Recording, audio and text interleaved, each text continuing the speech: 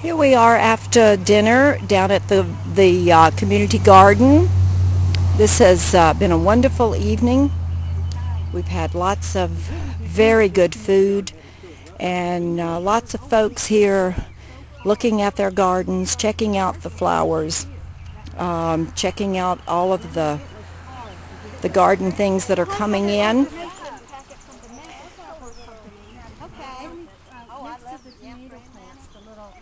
Things that you have buried there. What are those? Those are for deep root watering. Be sure to get the Italian radish. Yes, look at that baby radish. Yeah, the baby radish. That baby radish is just beautiful. Yes. They got him? We got him. Yeah. Okay. We're actually, this is a video. So. Dave will have it on the YouTube Oh, great. in the next day or so. Hey, wouldn't it be nice if we could set up like an organizational Facebook site with an administrator where we could post these videos so that other people in Floyd can check it out Yeah. and friend us and, so forth? Yeah. And this is Pat. Hi, how are you? Yeah, I'm thinking a Facebook site would be nice for this video. You probably all don't want any, but we got them for sale. And $50 is a good deal. We did add, Anna was asking about the hose. I think you added another piece to it, didn't you? So I think now it extends all the way out. I have a suggestion. Yeah. In conjunction with the hose, if we put metal posts on the corners of the plot so that when we pull the hose, we won't be dragging it across on the plot. That's why I put that one thing way down there. There's some extra baked beans and macaroni salad from Angel's Bounty today. Great. So passing things along. And actually I have more macaroni salad if anybody wants to take any home. Please. I have some in the refrigerator. Please, please, please. Yes, Anna? Macaroni salad. You'd like some? Great. Great. Okay, now. Another thing that has crossed my mind that we might want to do is some cooking demonstrations. As stuff comes in, maybe we could gather in the kitchen over here and have some tastings if anyone wants to share their favorite recipes. Is that something you'd like? Yes.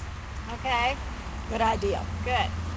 If you have something you want to make, let me know.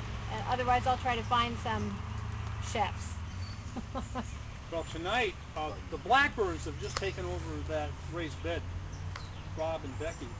But Natasha tonight is teaching a cooking class on crab. Crab? So maybe we can get Natasha down here at some point too. Sure. Maybe she could bring crab and show us how to cook it. Yeah. Crab, the garden plus crab. Yes, that's a good idea. That sounds good.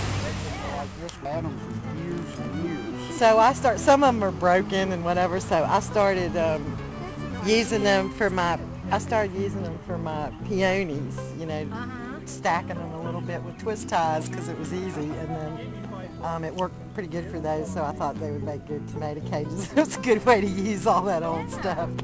I think I may copy that idea. And Joe, let me ask you again. You were giving us the detail on the tomato plants. Try it again while I've got this on it. Oh, okay. The plastic embedded in the soil bypasses about 6 or 8, and depending on how large of what you want to put in there, 10, 12 inches of soil to get directly to the roots. So in times of drought and things like that, it's a really good way to, because a bucket full, I think tomatoes require like 1 inch of rain a week to be really healthy. So this enables you to, when you don't get any rain, to actually save water and your plants at the same time. Right, and it gets right down to the roots. Yeah, it goes to conserves the roots. it. Yeah. Yes. And the roots will, grow around the little plastic thing. So what do you have here? Peppers? Yes, banana peppers. Banana peppers? Eggplant. Ooh, how wonderful. Squash, cucumber squash. Okay, Green peppers.